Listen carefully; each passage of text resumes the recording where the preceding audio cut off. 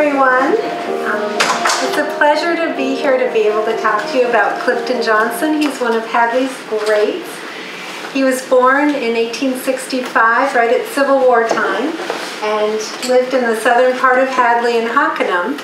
He grew up on the family farm. He was an 8th generation of his family to live in the neighborhood. He had a lot of neighbors nearby who were an extended family, as well as other families that had been in Hockanum for generations.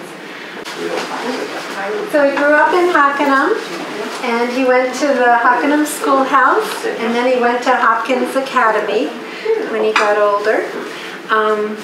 He didn't graduate from Hopkins Academy. When he was 15, he left school to help earn money to pay the mortgage for the family farm. He went over to Northampton and found a job at the bookstore over there, and also found a place to live that was too far to commute in those days. And he was in Northampton for 5 years working at the bookstore. When he wasn't working at the bookstore, he would often go to the Forbes library there. And he said at the end of his 5 years, he felt he had a college education. He had learned so much at his time at the Forbes. And another good thing that happened is one of the frequent customers, known engraver Elbridge Kingsley, had seen some of his doodlings. Apparently he was often doodling, and said, "Young man, you should, go to New York City and go to the Art Students League of New York and get formal training." And somehow Clifton did that. I mean, he had never left Pioneer Valley, and the thought of going to New York City in those days was a huge adventure, and perhaps the start of many adventures that he had. So he went to New York, got his education there, and came back to the farm. And he was writing, he was drawing, he was submitting articles to the Daily Hampshire Gazette, to the Springfield Republican. Hi, come on in. And to magazines. And they liked what they saw. They wanted longer articles. So he's writing all these articles, and they were buying them. And when he was 23 in 1888, he bought a camera. And he bought a camera to help him with his artwork, so that he could take the image and then be able to work at home on it. But the publishers wanted to buy his photographs too, so he started taking a lot more pictures. And he started to get a name for himself. Come on in. So here he is, this young man at 23 with his camera, starting to be asked to illustrate books and starting to edit books. He started actually writing his own books. In 1892, the first one came out, The New England Country.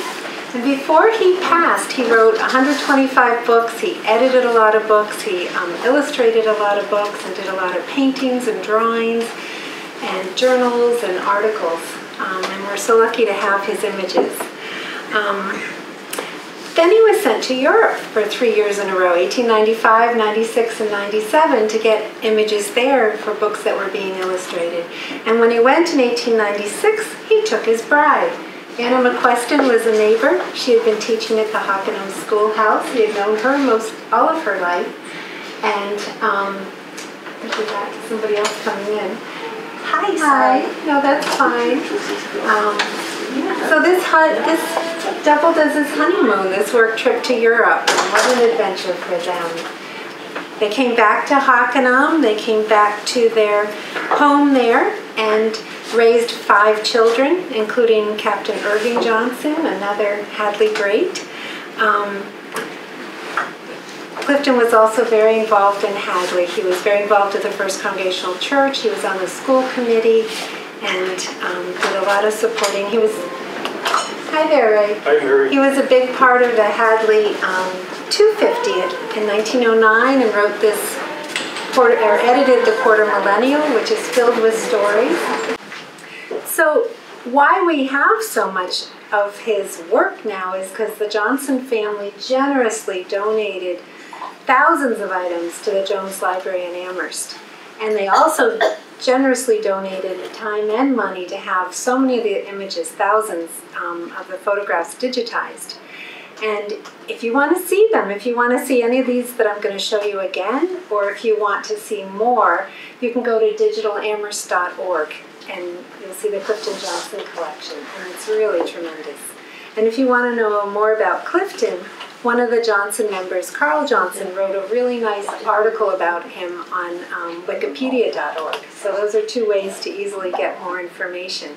Now, if you go to digitalamherst.org and you put in Hadley, you'll get 37 pages of images with about 14 per page that Clifton took, mostly between 1890 and 1930. And I'm not going to show you hundreds. I'm going to just show you some of my favorites. And I've kind of broken them into categories. I'm going to start with views that we no longer get to see. I'm sure this is a very familiar view. Sorry, I'm in your way, probably. The titles underneath the pictures are actually Clifton's titles for the images. And here's the covered bridge that went along Hockenham Road to get to the center of town. It was built in 1840 and certainly was the main road to town when Clifton was alive. And then it burned in 1962. It was the last covered bridge in Hampshire County. Nice views of it. The next one is a mill building. This was on Bay Road. Mills were huge in Hadley in the 1800s. And you can still see the foundation of this as you go over the bridge right at the end of East Street on Bay Road, and especially when there are no leaves out, they're the stone. But this is what it looked like. It ground grain. It even was an ice cream factory for a time. The next one I have for images you can no longer see are the ferries. The ferries were huge. They started in the 1660s in Hadley to get from Hadley to Northampton. And this one happens to be the Hockenham Ferry, which started in 1755 and went till 1918. This is both of these images are on the Northampton side with Mount Holyoke Range in the background. And there's Samuel Russell on top of his load of hay. And then this one is a common image in a lot of ways. The street's a little wider now on the common, but what we don't get to see are the stately elms. There's so many references to the stately elm trees that used to line so many streets in Hadley and certainly line the common. But here they are in his image from a century ago. Now then, the next set of slides are slides that we can see. They're familiar images, but they're through this lens from a century or more before. And here's the Porter Phelps Huntington House. And then we have the North Hadley Mill Pond, or Lake Warner as we know it today. He often put people in his photos, which I love. I think they give a certain sense of scale, but also make it just feel part of the community.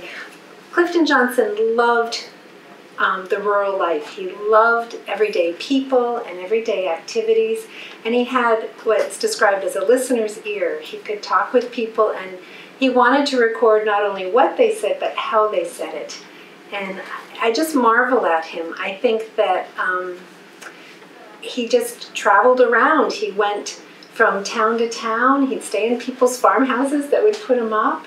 He'd take these wonderful images of them doing their everyday life.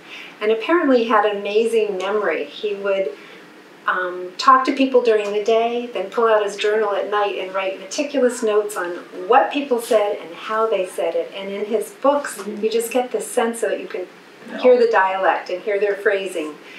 And it's amazing. And he traveled, think about, he never learned to drive. It was by boat and train and stagecoach and horse and buggy and a whole lot of walking. He went far beyond Hadley. We're so lucky we have so many images of Hadley. He went to every single continental state, all 48. He wrote a series of highways and byways and traveled all through. He traveled to Europe and really just captured the areas that he was in. And I also admire his wife so much because she was raising 5 children and holding down the fort when he was gone, and he must have been gone for weeks at a time to be able to reach these places. So they were a good match together. This next image is, some of these we can still see. You've got the railroad bridge, which is now the bike path, and then the car bridge, and then there was a trolley bridge as well. So it used to be 3 bridges right there going over the river. Here's the Goodwin Library when it was fairly brand new, and the St. John's Church. And again, somebody walking down, I think, just adds so much. The next one. That was the Irish church behind it. The St. John's, right? And then the children by the Hadley Town Hall. And this one you may know because it was a very popular postcard. So you may have actually seen that postcard. And I do have one here. Now, as I said, he really enjoyed the common people and common daily life, and there's a whole lot of pictures of chores. And I'm just going to show a few. Here's the hungry hens, and in the sheep pasture. I'm sorry, I know I'm in your way here. Okay. I'm going to see. If I move, does that help? Yeah. Is that better? Okay. I don't know if that makes it worse for you. Cane in the field, the Holyoke Grange behind.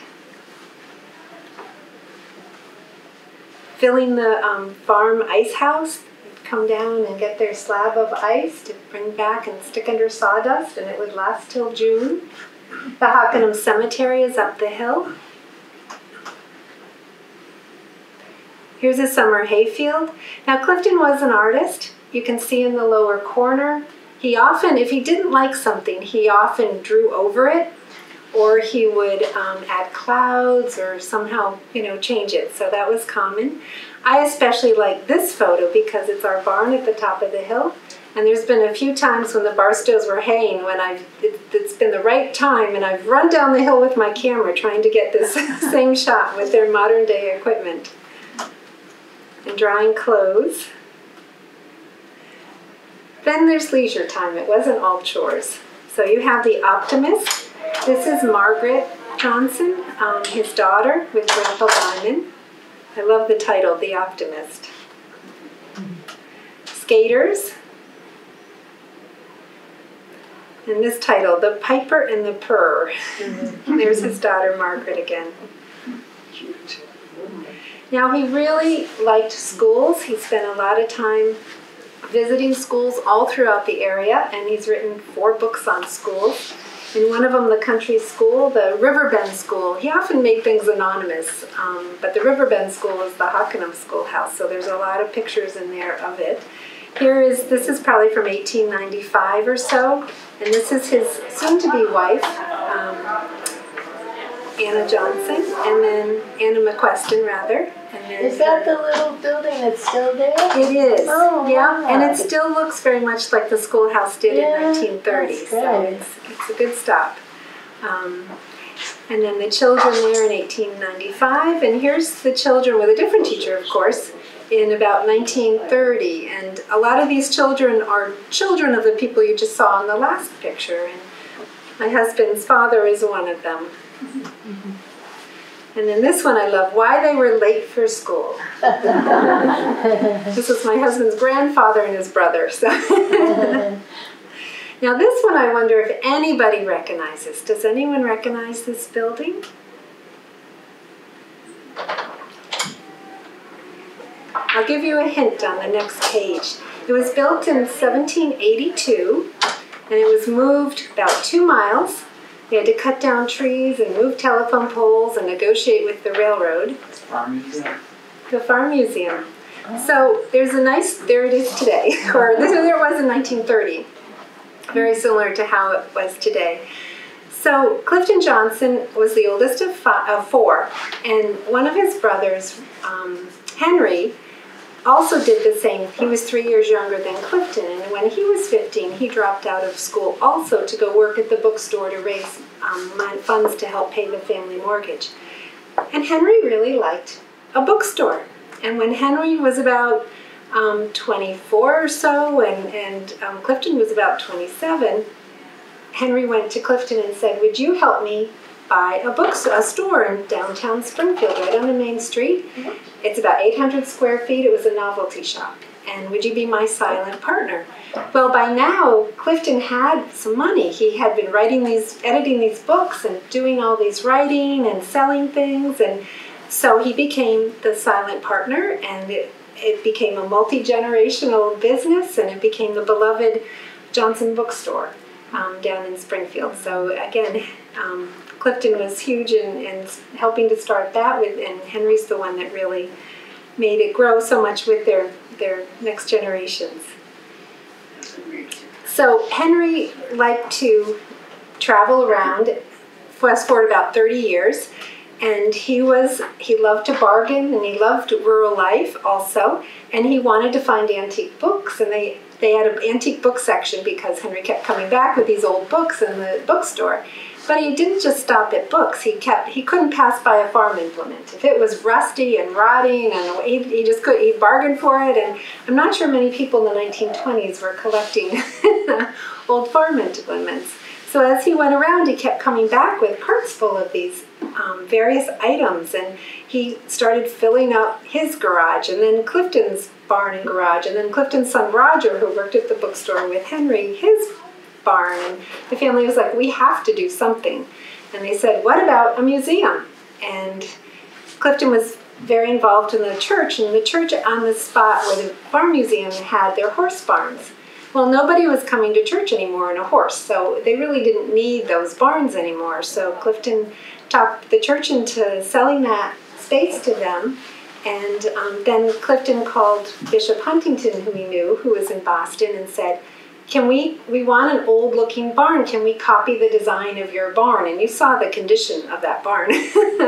Can we copy your barn and use that as a blueprint for our museum? And Bishop Huntington said, sure. And then the next day, Bishop Huntington called back and said, I really don't need that barn. If you can take it, it's yours. So that's how the Porter Phelps Huntington barn ended up as the farm museum in the center of town.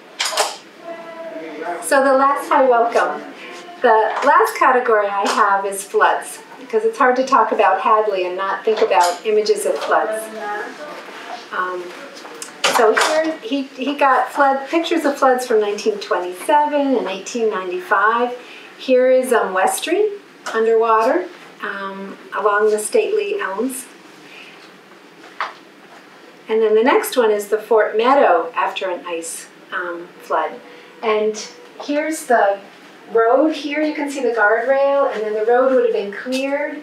So that horse is on the clear road, we hope, and then all the ice in the field there. This is past Mitch's Marina over here.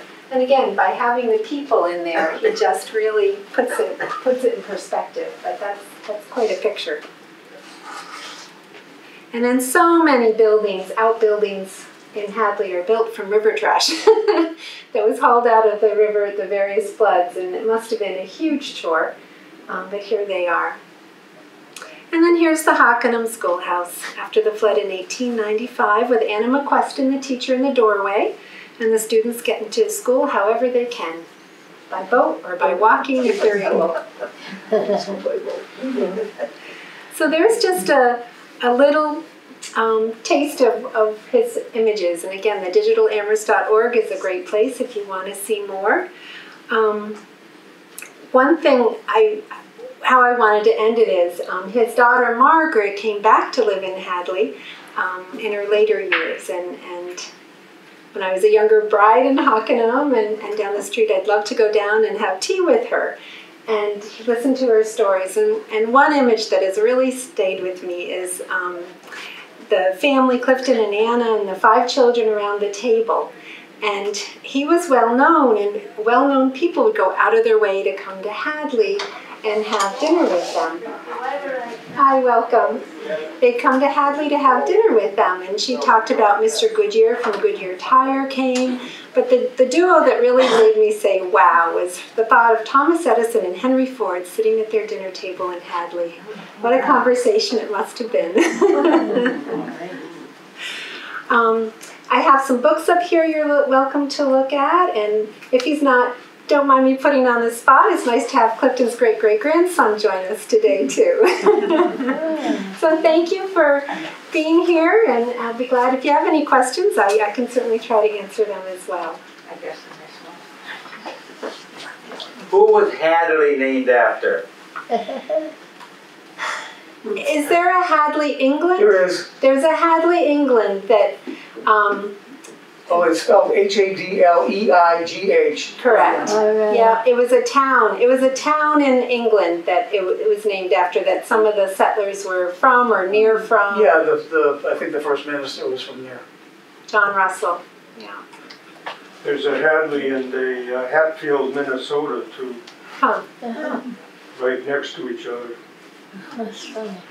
Mary, do you know if he staged his photographs or they were spontaneous? That huge camera he had Yeah. took a couple minutes to take a photo at the very beginning. So it was much easier to take a landscape than, say, an animal or a Right. child.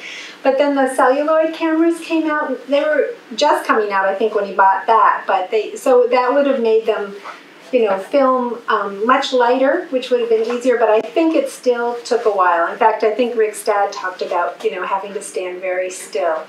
And certainly some of those, a lot of the images in the books are his children are the models, and he would stage, what they were doing to some extent. But he also loved just capturing people's everyday lives. But I think he would, certainly say, can I, and he, people would let him take pictures of him inside their home at their table. And he, he had such a way about him that they felt very comfortable and they talked with him.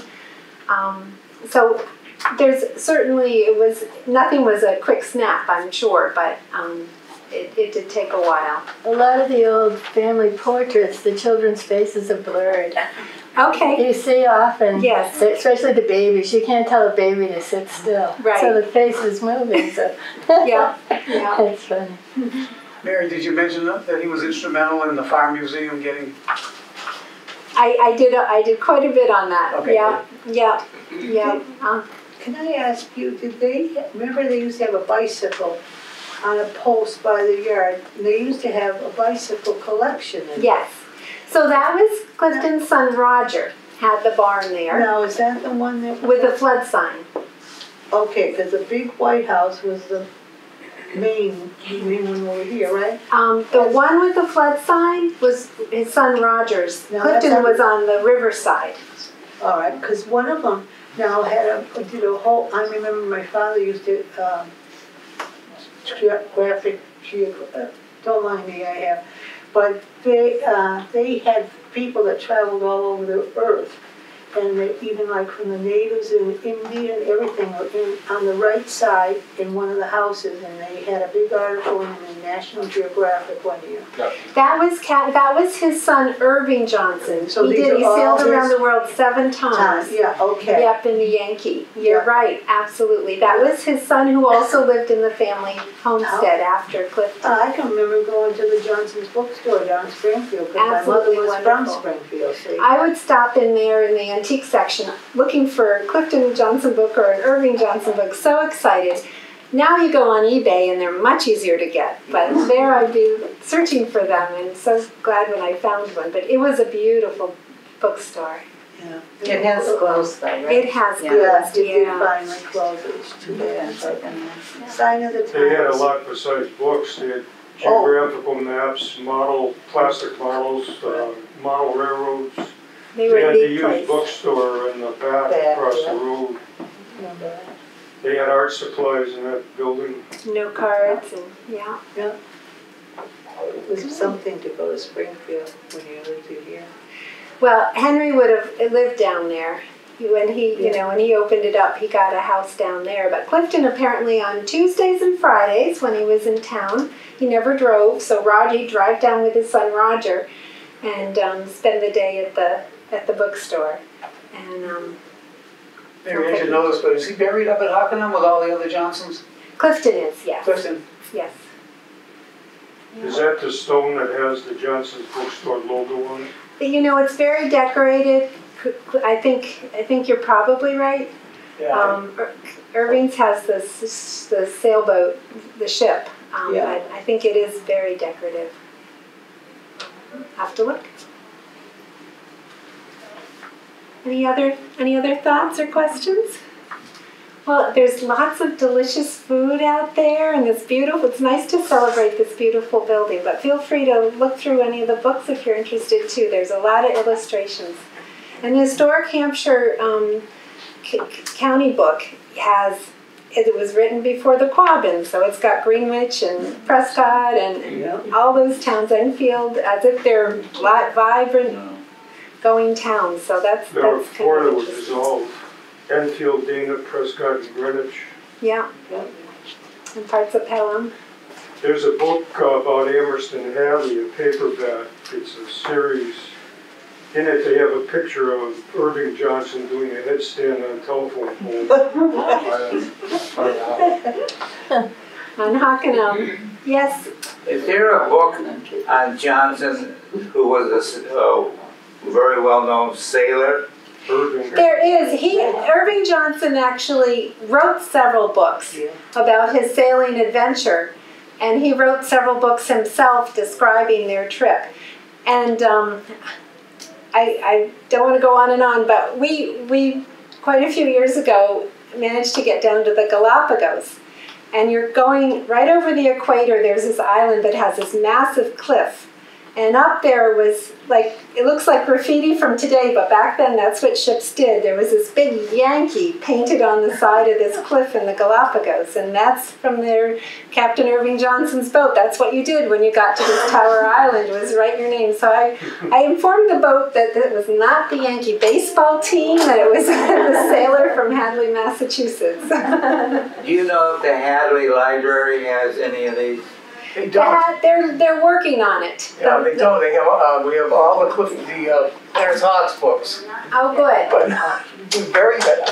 I have not found any of the Clifton Johnson books, so it's on our list of things to get. It's there. You have to go through And eBay. even the Historical Society has one, has the Hampshire County one, so we're not able to find it. I don't know why they're so rare here in town. This is my favorite, A Book of Country Clouds and Sunshine. And it's just local stories. I even have a list in the front here of all the shots I found that were in Hadley and what page they're on. But it's a fabulous book, and it's just local stories of everyday life. And it's, that's, I think, the ones I've read, that's one of my favorites. But The Farmer's Boy and What They Say in New England, and he did this for other parts of the country too, but we're so lucky to have. And this book here, for those of us planning the Hadley 350th, this was so helpful because it was really outlined what they did for the Hadley 250th. And there's a whole poem in here about the stately elms in Hadley that we don't get to see anymore. Do you remember when there was a replica built out in California and the owners invited elect out Yes. Yeah. for the christening? Alex, you may know more about that, but they had named them, I think, Exie and Irving or something, the two ships. Yeah. Yeah. So Mary, where they had the bicycles, did they also have a museum for Clifton Johnson?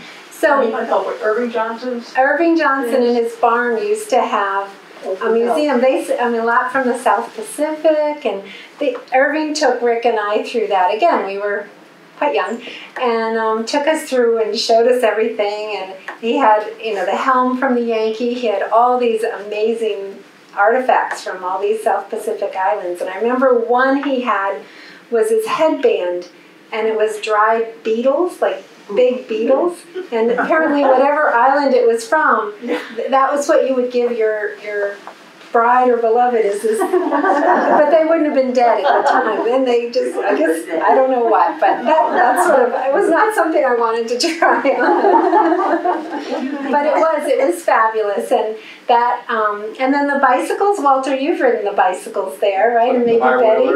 Yep, the high rollers. Roger had a whole collection of them. I ran across a picture in the Historical Society of Don Shipman and one of his daughters riding on those things. Oh my goodness. And the Carl Johnson, I think it was, some of the Johnsons brought 4 or 5 of them for the parade for the Hadley 350th in 2009, and his daughters rode them, which was really fun. And they had a 1902 or 1904 Knox. 1901. Okay, 1901, they're car people. 1901 Ford Knox that they brought and had in the parade as well, that used to be down there. So Didn't Irving and elected take college students on their voyages? that's what started this. There's a lot of sailors today that take novice crews out. There's the Corth Kramer out of Canada, does 18-month trips around the world. And when Exie passed, the captain of that Corth Kramer from Canada came down and he said, I never met her, but I had to come because of them, I get to do what I do. They're the ones that first started taking, they were college age, inexperienced sailors. They'd go around for 18 months. And apparently he'd leave, Captain Johnson would leave from Gloucester and he'd say, I'll be back in 18 months. And 18 months to the day, there they would be. I heard somewhere, I don't know if you told me, Mary, that he worked for the Navy. I think he was a commodore or commander or something. But he did some kind of secret stuff in the Pacific. During World War II. Yeah, or even before World War II. Well, they wanted him because he knew the islands. Yeah. Right. And he talked to somebody and they said, don't say yes unless they make you this certain rank, or and so they made him this, he said, I won't do it unless you make me whatever rank Commander, it was. I think, yeah. And Alex. And he used to lead dive missions also to recover Japanese intelligence in the Pacific, and there are great pictures of him in really old school scuba diving equipment. And he's written incredible stories about getting stuck in ships deep undersea and his tube of air getting trapped in a door and things like that. He must have been one of the first Navy SEALs. Yes, I believe they actually sailed out of New Bedford. Out of New Bedford, okay. And he would give his day he was going to return and the time. He'd do it within an hour. He'd sail back in the harbor within an hour. I just picture him offshore saying, not yet, not yet, But it is amazing when you think. And they would, down in some of those islands in the Galapagos, they would be the ship. And so every 3 years, so they'd have a year and a half around the world and then a year and a half at home in Hockanum to prep. And also during those summers when they were here, they'd take Girl Scouts out on shorter trips. But some of those islands, every 3 years, they would come by, and that was the only people that some of these islands saw, and they'd take whatever mail each way, and things like sewing needles they would take, and people were so grateful for them. But that was, they would count on them coming, and they would be there. But thank you, Walter. Yeah, it's quite amazing thing. Are there any books on the hotel that used to exist up on the mountain there? There's some wonderful books. The Summit on Mount Holyoke, or Mount Tom? Mount Holyoke. Mount Holyoke? Yes. Yep. Summit House. The Summit House. There are some really nice books. Maybe the library has some of those. You do. Yeah, the library has some.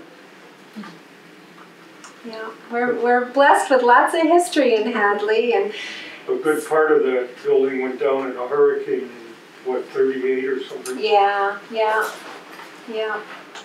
We're lucky the rest is there, that's for sure. Good. Thanks, Mary. Yeah, anything else? Well, thank